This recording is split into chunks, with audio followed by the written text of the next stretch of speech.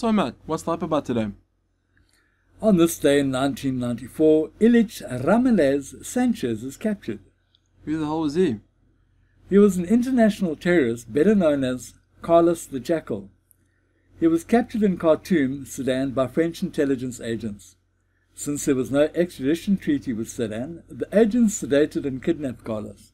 And in 1945, Japan surrenders unconditionally, bringing an end to the Second World War. The official signing of the document takes place on September 2nd.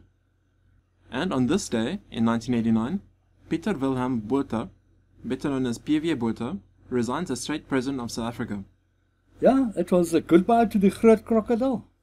Thanks for watching. Please remember to subscribe to our channel and tune in tomorrow for another This Day in History.